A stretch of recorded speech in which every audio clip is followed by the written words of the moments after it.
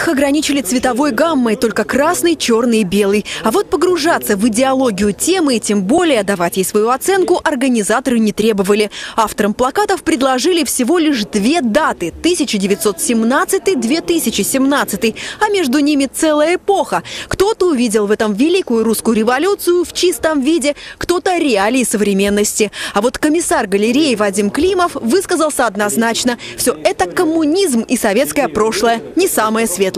Может быть, здесь есть какой-то некий акцент, скажем, критической точки зрения. Но, судя по всем плакатам, а я же отсмотрел все 500, я скажу, что художники в большинстве своем тоже так относятся. Восхваления эпохи социализма нет. Подобные выставки сейчас демонстрируются во многих городах мира. Все эти плакаты – результат грандиозного проекта, организатором которого стал Союз дизайнеров России. Откликнулось более 5000 человек из Франции, Турции, Польши, Украины и России, конечно.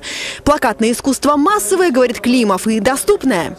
На этой стене, мне кажется, более понятные символы. Здесь и российский герб, который сначала был свергнут, теперь мы опять его имеем.